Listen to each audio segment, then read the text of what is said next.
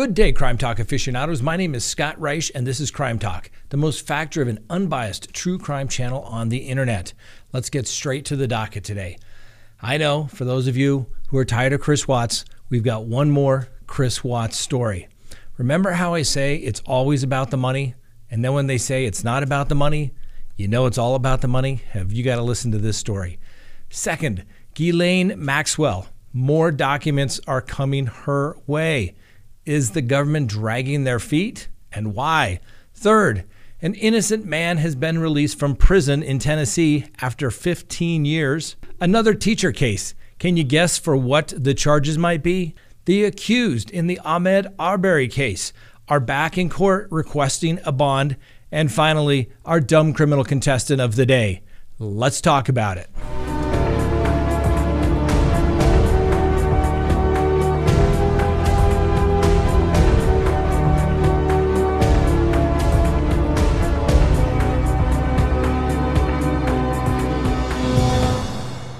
Good day, Crime Talk aficionados. This is Crime Talk. My name is Scott Reisch. Thanks for watching. If you haven't done so already, we'd please ask that you hit that subscribe button. Hit that little bell over there in the corner so that you receive notifications of when we go live or put up new content. And as always, leave us a comment below. Now, I know there's some people out there that are tired of hearing about Chris Watts. I get it.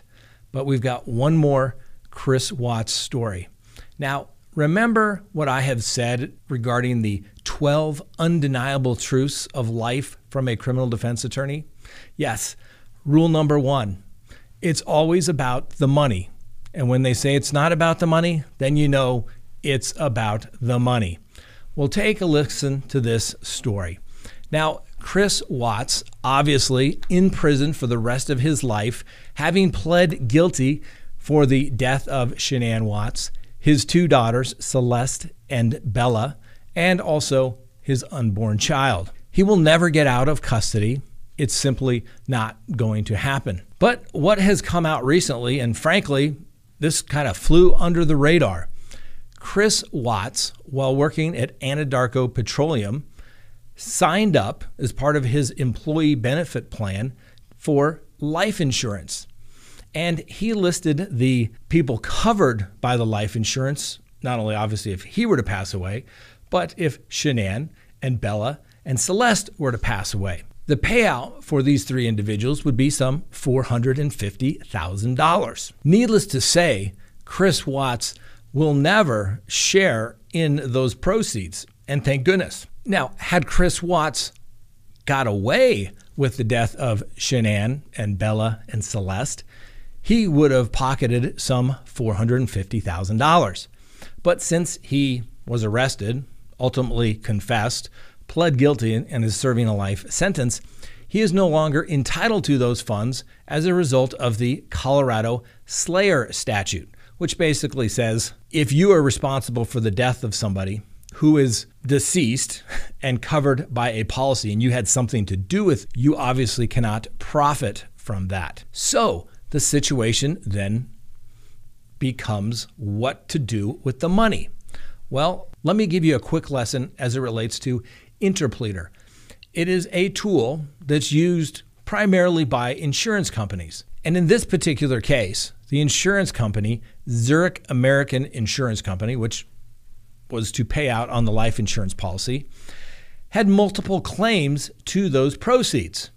Now, the first person seeking the funds to the proceeds from the insurance policy were Franklin Ruzek, which is Shanann Watts' father. And he was doing that on behalf of the estate. So let me give you a quick explanation of interpleader. This is a tool that's available under the rules of civil procedure in, just as far as I know, every state, as well as in federal court.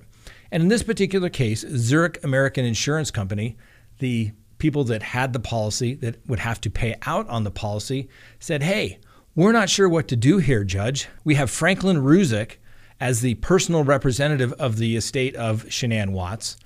We have Franklin Ruzek individually, and then we also have Sandy Ruzek claiming money as it relates to this insurance policy, some $450,000. To make things even more complicated, then you have Ronnie and Cindy Watts, who are obviously Chris Watts' parents, saying, no, we're entitled to that money. So the insurance company says, hey, hold on. We understand that we have this money and we have to pay it to someone. We're willing to pay it, but it's not our job or our responsibility to decide who gets the money. So Zurich American Insurance Company filed this interpleader action. They list everybody who's making a claim to these monies and list them as a defendant. And then it is upon the court ultimately to decide who gets money and in what amounts, if any. Now, of course, that doesn't assume that the parties can reach a settlement, which you can do at any time. And you'll hear as the story develops here, that's what took place. There's a lot of interesting issues that come in as it relates to this interpleader action. First, we talked about the Slayer statute, which says if you're responsible for the death of somebody, you can't then profit from their death by collecting insurance proceeds. Makes a lot of sense. Well, then who would it then go to? The first thought would be that it would go to Shanann Watts, Christopher Watts' wife. But she obviously predeceased him, and she predeceased the children. Now, sometimes in insurance policy cases, it can become very tricky, and I've seen it in, for example, in plane crash cases as to who passes away first, particularly if somebody doesn't have a will, where does it go? Now, normally, the beneficiary of the policy would have been Christopher Watts. Had his family died of natural causes in a horrible accident, he would have gotten the money. But since he was responsible for those, he's not entitled to it per statute. So since he has no other relatives, i.e. a wife and children, to pass the money on to, then the question goes, would it go to his parents? Then you have the Ruziks saying, oh no, we're entitled to that money because we are the personal representative to the estate and he should not benefit, or his family should not benefit in any way by receiving these funds. And as I've stated, this is the reason why Zurich filed an interpleader. Now, this matter didn't go very far. The first filings in this case date back to June of this year. And the order regarding dismissal and disbursement of funds was not until September of this year. Now, I'll be honest with you. We follow the Watts case, but we don't follow every courthouse to search for records for the Watts case. But in this particular case, it is public record, and we were able to get all of the filings, which are public information. Now, the matter did settle, and the funds, some $450,000, was made payable to the Ruziks attorneys' Coltaff, or their trust account, for disbursement. And in the motion for the dismissal and disbursement, the parties state that they have all settled. Now, we don't know because that information doesn't get filed with the court.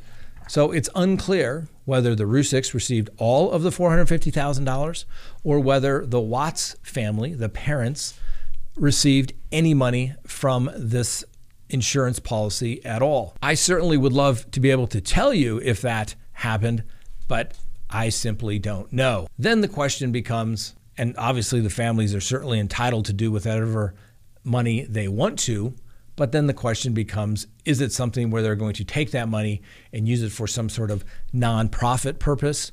Or are they going to simply say, we'll never get our family back, and therefore this is some of the compensation for that? Very interesting story. Didn't even know until a couple of days ago that it was taking place. So as soon as we found out, we brought it to you. And next on the docket, Ghislaine Maxwell. Some more documents are going to be headed her way, but the government seems to be dragging their feet on the disclosure. The defense is getting anxious because they want to be able to see what evidence is out there.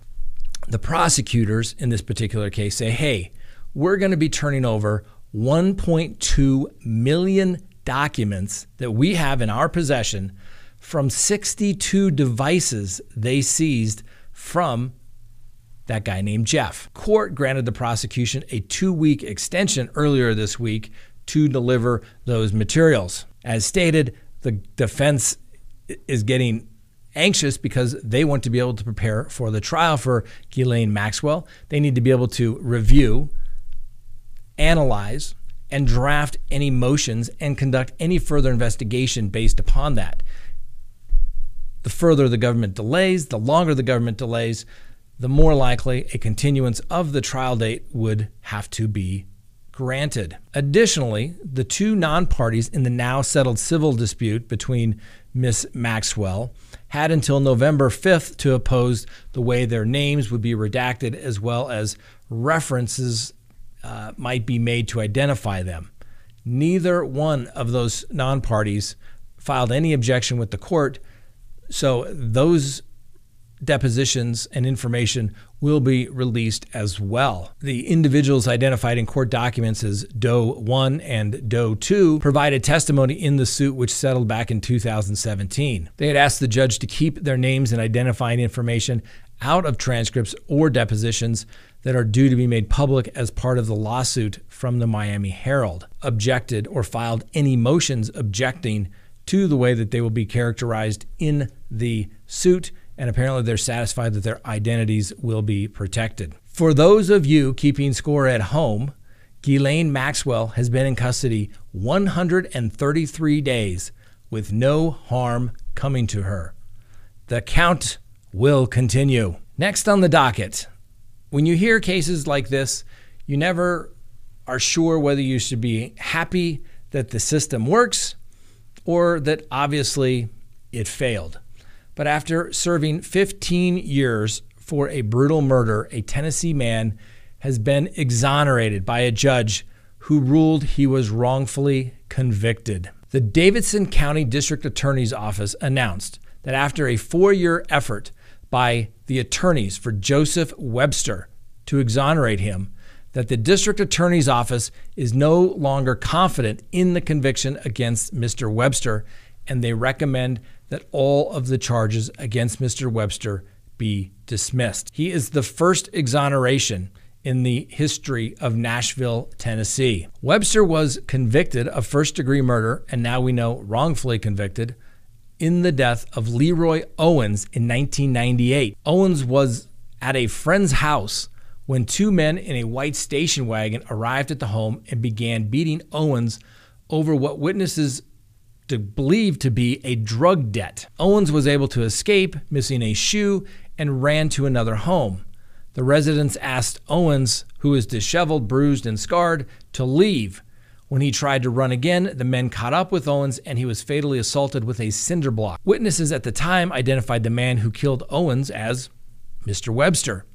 However, several of Owens' family members later told authorities that one of his relatives had admitted to the murder. The car was then found to be owned by that relative. When one of the witnesses who had originally identified Webster saw a photograph of his relative, she identified him as the actual perpetrator she had seen commit the crime, not Mr. Webster. The state and defense counsel submit that the evidence not previously presented to the jury or to the court indicates another individual committed the murder of Leroy Owens. Now, one of the things that we talk about here on Crime Talk repeatedly is the fact that the government has to prove identification, that it was in fact the accused, not someone that looked like him, maybe even using their identity, but it was in fact the defendant, the accused, who committed the crime. When you look back at the cases where there have been so many exonerations over the years, obviously DNA comes into play. What does that go to? Identification. And then faulty eyewitness identification. And here, identifications being made of other individuals and that information not being turned over to the defense. So prosecutorial misconduct. So remember that if you're ever selected for a jury, proof beyond a reasonable doubt, the highest form of proof known in the law. It's not a vague, imaginary, or speculative doubt, but a doubt that would cause people to pause in matters of great importance. And when you're looking at questionable ID, i.e., somebody pointing somebody out saying, yes, that's the person that I saw on a dark night where I didn't have a chance to look at them closely or get a good look, and I really don't recall, but it looks like it could be him, be very cautious of that. That's the case here that we're talking about with Mr. Webster. So we're certainly happy that the system worked, but we're obviously frustrated by the fact that it didn't work. It didn't work the first time, and Mr. Webster lost 15 years of his life behind bars for a case he didn't commit. Next on the docket, another teacher case. Can you only imagine what this is for? That's right. Now a former Pennsylvania middle school gym teacher pled guilty to 3 counts of statutory sexual assault after abusing a 13-year-old male student. Have you noticed that all of our teachers lately have been females? Coincidence? I'm not sure. Maybe this happened a lot more. Never happened when I was growing up. At least we didn't hear about it. It was always the creepy old men teachers that did everything. The teacher was accused of having sexual contact with a student at least 10 times, beginning back in September of 2018 and ending in April of 2019. Now, I'm not sure, but it seems like the female offenders in these types of situations usually wind up with a lower sentence than their male counterparts. In this particular case, Ms. Cressman will have to serve 10 years on probation once she's released from custody, where she remained over the last several months.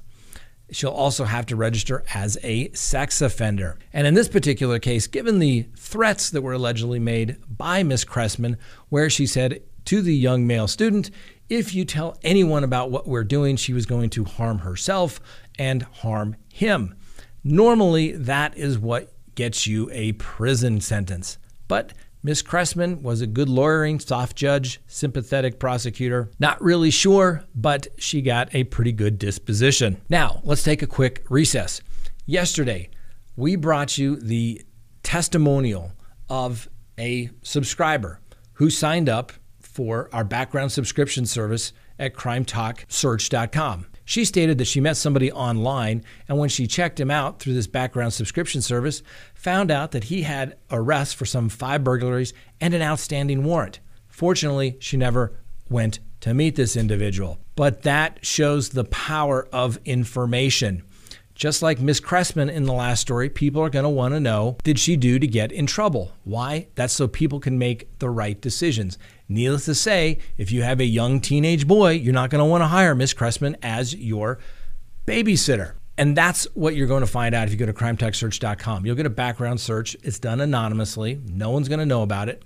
You're going to get criminal records. You're going to get property records. You're going to get civil judgments, bankruptcies. You're going to find out what information is related to them on social media, emails, and phone numbers. Why do they have 5 or 6 phone numbers or emails associated to them, but they're only telling you about one? Is that maybe because he has all these other Tinder accounts set up? Those are things you want to ask about and find out. Go to CrimeTalkSearch.com, sign up today. You'll be happy you did.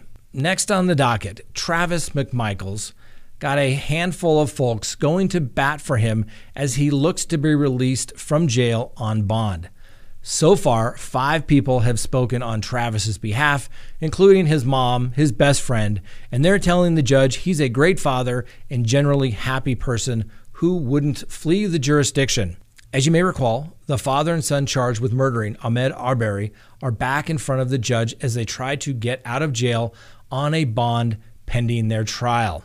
Travis McMichael and his father, Gregory, are going before the judge to ask and convince the judge that they be released. William Roddy Bryant, the other man who is involved and charged, who is allegedly the one that recorded Ahmed's slaying, is also expected in court. Now, he was first denied bond back in July, and the judge says, no way, you're a flight risk. Now, understand, when somebody is facing felony murder charges or charges relating to murder after deliberation, normally you're not given a bond. You are deemed and presumed to be a threat to the community and a flight risk. Let's face it, when you put your mom up to say he's not going to flee, what the hell is your mom going to say? They're going to say you're a good guy. This isn't about whether he's a good guy. He may have been a great guy up until this day regarding the incident with Ahmed Arbery. And in this particular case, that's the only thing that matters. The charges, the possible penalties, And yes, they need to consider his ties to the community. Is he a flight risk? But if the judge were to grant a bond, it should be so high that, frankly, he wouldn't be allowed to make it. Now, as a defense attorney, obviously, you prefer to have your clients out of custody. But when you do cases involving people being charged with murders and homicides, you have to expect to have to go to jail. You have to prepare your client that he's not going to get out on bond and that he may never see freedom again. At the time that we recorded this video, the judge has not made a decision. But by the time of editing, we'll try to let you know what happened. My guess is no bond is going to be granted for these individuals. Now, one of the things the court will also have to consider is the strength of the case against these individuals. Now, we've talked about this early on, and I got a lot of heat from people. And I said, these three individuals are in big trouble. They were not justified under any of the law. Remember, we pulled the jury instructions and went through them, and the whole stand your ground, going after somebody who's committing a crime doesn't apply in this particular case. And the fact that the Travises go and chase somebody with a shotgun and get out of the car, they're going to have a real tough road if they try to claim self-defense. I think all of these men will be remaining in custody until a jury can decide whether they are guilty or not guilty. And we'll see if I'm correct or not. We'll let you know. Next on the docket, our dumb criminal contestant of the day.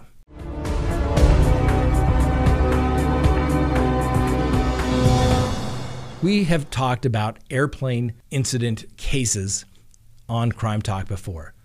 Meet Sierra Nicole McClinton. She got into an altercation with another passenger when she was on her flight from Jacksonville, Florida to Houston, and the flight had to be diverted to Mobile, Alabama, where the 25-year-old passenger became rather disruptive to the point where she was removed from the plane in only her underwear and a t-shirt. Observers thought that Miss McClinton may have consumed alcoholic beverages. Now, there weren't any alcoholic beverages served on this particular flight, so she must have done it before she got on the plane. It's also unclear what the disturbance was with the fellow passenger and why did Miss McClinton have to take off her clothes. After the plane was diverted, the non-unruly passengers got to continue on to Houston, but Miss McClinton got to stay in custody. When she was escorted off the plane by law enforcement, she was wearing only a t-shirt and underwear and was yelling obscenities to everyone. She was charged with disorderly conduct and public intoxication. Now, Miss McClinton, take my words wisely. First, you have become the dumb criminal contestant of the day because obviously you can't handle your alcohol and it impairs your ability to make good judgments. However, if you are taken before the court and you are given an opportunity to plead guilty to this disorderly conduct and public intoxication, you may want to do it immediately. Why, you say? That's right. The United States Attorney's Office is more than likely going to pick up this case, and you are going to be charged with disruption of an air crew. That's right. When you interfere with an air crew, i.e., making them restrain you, and then making them divert to a different location because of your unruliness, guess what? You're going to prison. You're more than likely going to prison. Like I said, I've handled these cases, never had anybody go to prison. The feds pick it up, and you're going to be looking at felony charges. So, Miss McClinton, you could have just waited on that short flight from Florida to Houston to have a few adult beverages. You couldn't. You couldn't control yourself. And now look at the mess that you have got yourself in. You are the dumb criminal contestant of the day. Congratulations. Now, if you are the winner for the week, that's right, I am personally going to hunt you down and find you and make sure that you receive your Crime Talk mug. After all, it may be the only bright spot of your week. Now, if you would like your own Crime Talk gear without having to become the dumb criminal contestant of the day and ultimately the winner, that's right. Hit the link below. It'll take you right to the merchandise and you'll order it and have it in time for Christmas. They make great stocking stuffers. Get it for your boyfriend, your girlfriend, your spouse, your significant other. Buy it for them And if they don't want it, get it in your size so you can wear it and you can have your morning cup of coffee from your Crime Talk mug. All right. Thanks for watching. Have a great day. We'll see you next time on Crime Talk.